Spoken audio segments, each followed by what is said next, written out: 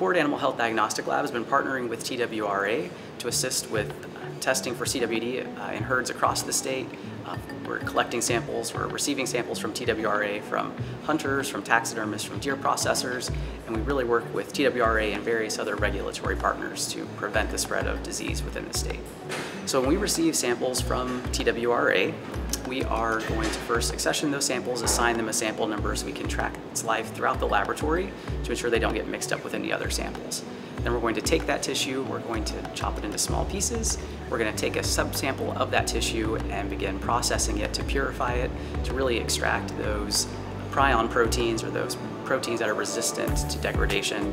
And then we're going to test those by ELISA before reporting those back out to our partners at TWRA. So now that you've heard a little bit about the partnership between TDA and TWRA, we'll pass it over to Jocelyn Rivetta, our supervisor of the CWD testing section, to give you an in-depth view of what happens.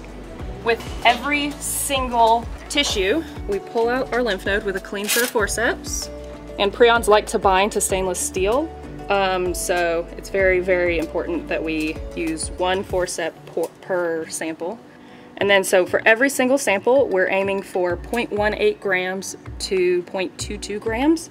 We macerate it a little bit, and then each sample gets its own. These are typically numbered, so this will be like the 1 through 90 that we would assign that sample during accessioning, and then we generate this cut sheet. And so it's just like, I know that this, when I accessioned it, this sample that ends in 999 is going into tube number 1. And so for each sample, we, before we start cutting, we check it against our cut list to make sure that we know for a fact tube number 1 is positive, and that means it's sample number 999. So this is our homogenizer. It's a super scientific blender. There's beads in each tube. So think of that as your blender blades. Once we put it in here and I start it, this manifold will rotate like this very, very quickly. And so those beads are in there grinding it, chewing it up your tissue. It started out as a lymphatic tissue in saline, and then it is now a tissue smoothie. I take my syringes, and these are my calibration syringes. These syringes, they're a dull needle, but the diameter of that needle is the largest particle I want in my sample.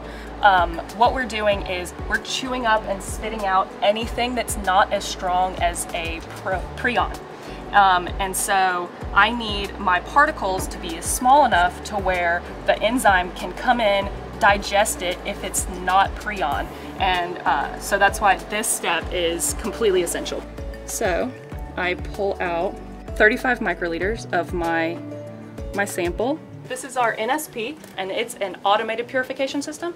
By putting it into my deep well plate, we can process 90 samples at a time. I'm gonna put my proteinase into my proteinase tub. So I have put my reagents in there. I have my samples, I have my reagents, and this will be my final end product purified protein plate. And from there, we'll run the ELISA. In the bottom of this plate is purified prion.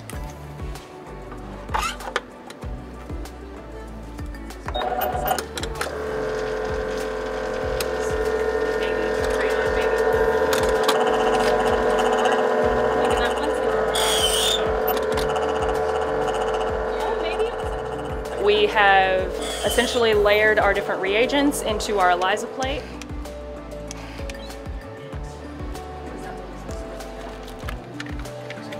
It's an hour and a half later.